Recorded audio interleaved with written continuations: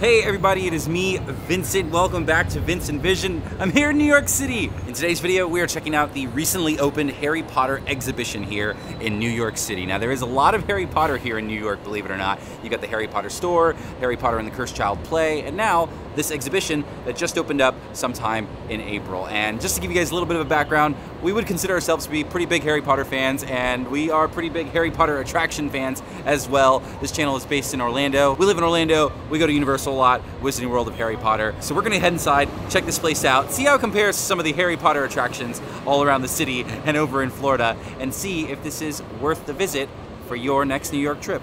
So welcome to the latest episode of Vincent Vision. Watcha! So this experience here, we paid about $35 for a ticket. We did the timed entry. You can pick what time you arrive. You come on in, up the stairs, and once you check in, you put in your info, you pick your wand, your house, and then you begin the experience. This is a hour to hour and a half walking exhibition that you go through. We are excited and interested to check it out. Ellison is here with me. Let's go see what this is all about. We're here now. I think this is like a museum also with interactive exhibits. So there's going to be props from the movies. We're in a sort of like a waiting room now. Oh, first edition of the Sorcerer's Stone. That is pretty cool. Published in 1998. Wow, I feel like I had one of these. Like first edition? Maybe? I don't know. I mean, I got a Harry... A lot of money. Oh, yeah. Oh, okay. Well, in that case, probably not. Exactly. He's far better off growing up away from all of that. Until he's ready. Welcome to Harry Potter the Exhibition. Join us on a journey through this extraordinary world of magic. Wizard.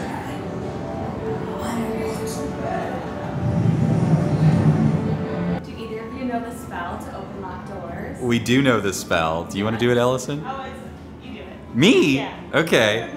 Alohomora. There you Yay! Thank you. Oh, thank you, thank you. Hello, thank you. Oh, wow. Oh my gosh. We're going to be using our interactive wristbands to come right over here. Okay. There's my name. There's Ellison's name over there on the Marauders map. I hope they're not like tracking us through the whole castle or anything like that. Oh, that's so cool.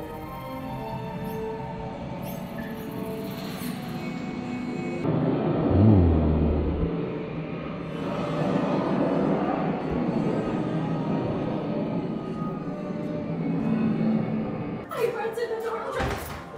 This little Yes, I am actually. Oh, they had that painting at Universal. I've seen that. Oh, look. Hello. No, she's just looking at us. I mean, I'm in Gryffindor house, so I was hoping that she would be able to let us in, but this is cool here. See this? Whoa. Oh, this, now we're cooking. This is all the self-guided part of the tour. You can go through here. Are you gonna go in the Ravenclaw section, Ellison? Okay, well, I guess I'm gonna go check out the Gryffindor section. If I see anything cool, I'll show you. You flag me down. This here is the really impressive part of the exhibition. These are actual costumes worn by the actors in the Harry Potter movies, and it's so funny you can see the slight differences in people's wardrobe. You know, look at Rupert Grint's, Ron Weasley's robes. They're a little tattered, a little disorganized. Meanwhile, you've got Harry's over here, and then Hermione's right over here. A little shinier, a little cleaner, definitely in better condition. These wristbands are a really, really big deal. They're part of the exhibit. They help with the interactiveness of it. Ellison said to tap mine in here, and I guess if I do that, that's me. Okay, I love it. Then what happens? We hit done. I just got Gryffindor house, 10 points. That's right. I always thought Draco looked super fly. This is like in his Half-Blood Prince or Deathly Hallows when he's wearing like a turtleneck like this, very sharp. Yeah, let's see what's in here. Oh, this is so cool. Oh, I wish you could like sit there.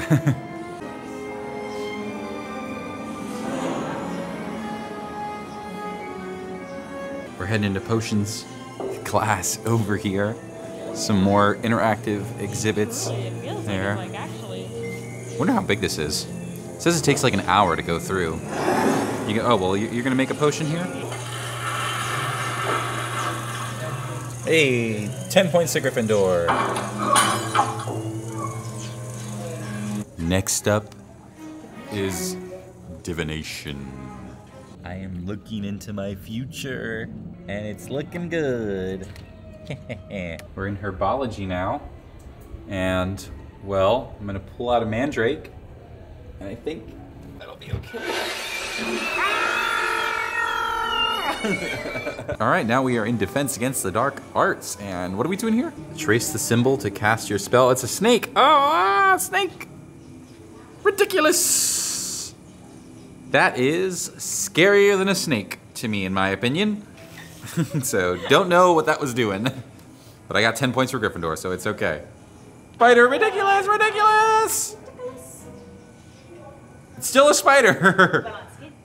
Ah, okay, it's a silly spider. Yeah, I guess it's sillier, or it's just gonna get to you faster. I never realized he was wearing a wool tie. That's gonna be a little itchy and uncomfortable. Like, look at that. That looks thick. Now we're on the Hogwarts grounds, and it's time to cast a Patronus. You do it. You go first. Ah.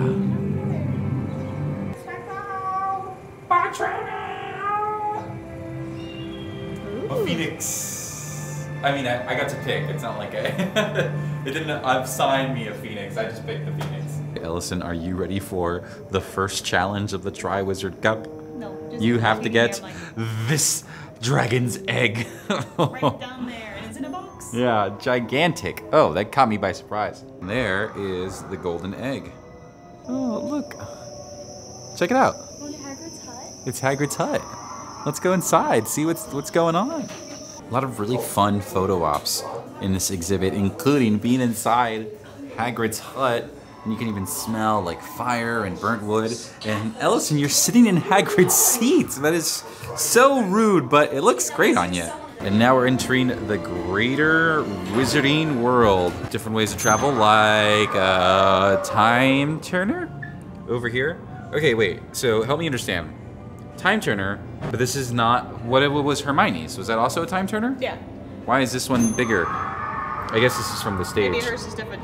This one's from the Cursed stage, Child. so Okay, you gotta okay. be able to see it from afar. Sure. Okay. Huh. Oh yeah, this is Hermione's time turner here. This is like the actual, like, where it is, the locket. I'm gonna use the support key, activate the support key. You gotta touch the boot, get ready to travel. I'm thinking Japan. That'll be fun. Save us some time. Is it gonna go?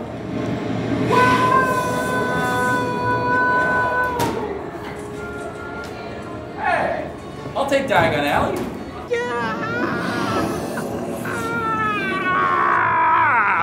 Whoa! Beautiful snowy Hogsmeade. We're gonna go use the flu powder to get to the next room. Whoa! And now, there's more flu powder over there. This is a fun room. A lot of fun costumes. There's Newt Scamander from Fantastic Beasts and Where to Find Him. Accio us! Ah, we're in the suitcase! Oh, this is a crazy photo op here. This is Dolores Umbridge's office. Oh, very low chair. Luckily, she's not having you write, "I must not tell lies." Over and over and over. This is pretty cool. This is pretty cool. Are you getting into the cupboard under the stairs? Can you, like, stretch out in there? Yeah. All right. Oh man, someone's gonna actually fall asleep in here one day. There's little stuff here in the closet. Okay. Do do do do do do do. Yeah, this is cool. A lot of really cool big set pieces here. I don't know if they're all from the films per se, but they are very interesting to see. Like this one is I Am Lord Voldemort, the door to the Chamber of Secrets.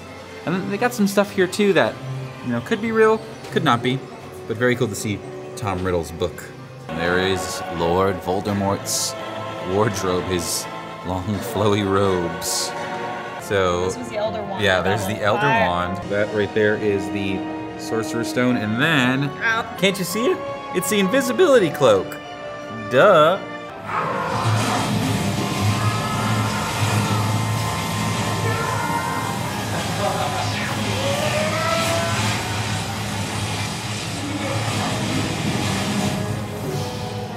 out of there, the exhibit is done.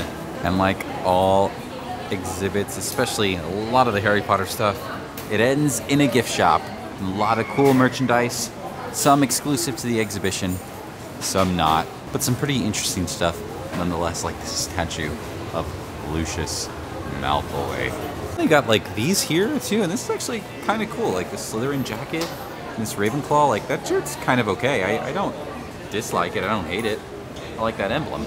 And then a lot of sort of your house merchandise, your Gryffindor, Slytherin, Ravenclaw, a lot of stuff very similar to the stuff that you can find at Universal Studios and most other Harry Potter experiences. Look at that creepy Hedwig. Oh, that is a little creepy. Then he's looking down.